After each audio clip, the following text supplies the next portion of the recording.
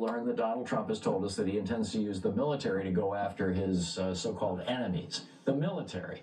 That's what Putin does. That's what Stalin did. That's what Kim Jong-un does. Trump said, I think the bigger problem is the enemy from within. We have some very bad people. We have some sick, radical left lunatics. It should be very easily handled by, if necessary, by the National Guard, or if really necessary, by the military, because they can't let that happen. End quote.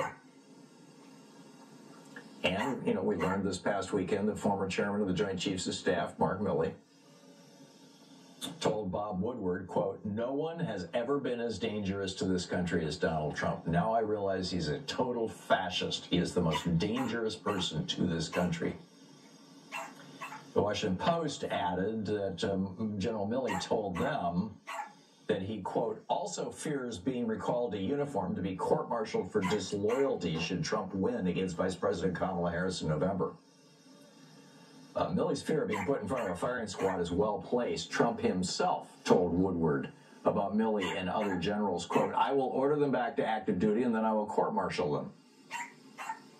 Rolling Stone magazine, reporters Aswang Subasang and Patrick Reese wrote an article for Rolling Stone in which they interviewed a number of people who'd been very close to Donald Trump when he was in the White House.